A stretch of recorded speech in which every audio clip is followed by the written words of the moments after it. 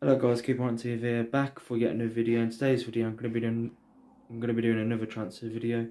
This time, I'm going to be talking about Jude Bellingham and the speculation surrounding his future at Birmingham. Now, of course, there's been rumours that Arsenal, Manchester United, Borussia Dortmund, and Bayern Munich are going to be after Jude Bellingham, plus a number of clubs in this January window. And now, of course, the 16-year-old has come through to the first team, and he's shun, I don't know, yeah, he's shun, yeah. Sorry about that.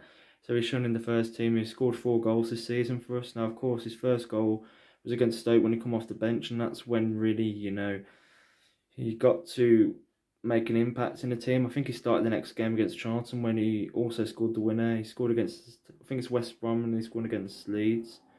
So yeah, he's had a really good impact on the pitch. He's a first team starter now.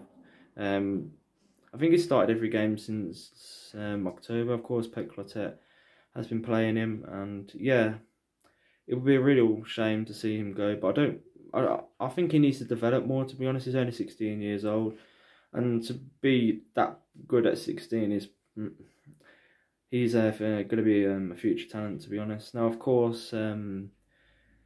I can't see him putting a transfer request in or forcing a move. I still think he needs like 2 seasons to develop at Birmingham. I can't see him, like I said, I can't see him putting a transfer request either, because, we've given him that chance to prove himself and to put himself out there. I think Manchester United are also after him as well. So yeah, how much would he be though? I don't know, I think I'll probably accept a bid of similar to Chab's, 15 to 20 million.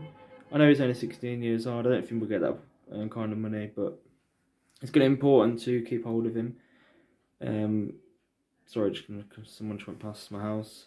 It's going to be important to hold on to him this season and maybe next season as well, because I think we'll have a different manager coming in.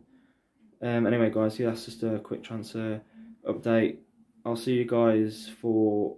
I think I'm going to be doing a video on the FA Cup draw. I think that's tonight. So anyway, guys, keep on TV. Make sure you like, share, subscribe, and I'll see you later.